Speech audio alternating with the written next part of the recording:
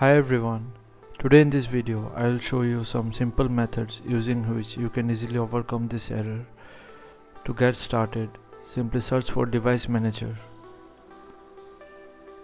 Now expand the Universal Serial Bus Controller option, right click over an USB component, go to its properties. From there go to Power Management and simply uncheck this option and save the change.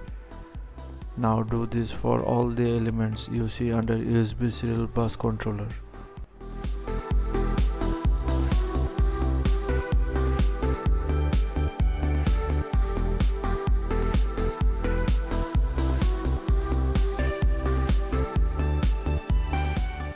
Once done, restart your computer and this should fix the issue. If it doesn't fixes the issue, then proceed ahead with the other methods. In method 2, search for command prompt and run it as administrator. Now go to the video description and copy this command. Paste it in the CMD window and hit enter. From here, perform the diagnostics.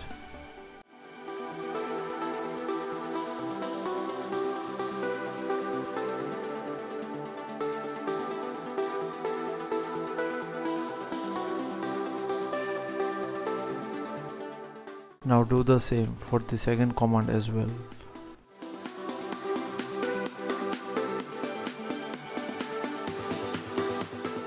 In the next method, search for Edit Power Plan.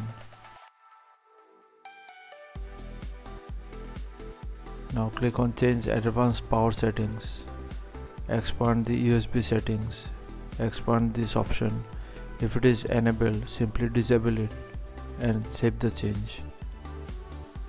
However, if the shown methods doesn't work for you, then you can also try these options and see if the issue gets resolved or not. So thanks for watching. Please feel free to subscribe and support the channel if you found the content helpful. Thank you.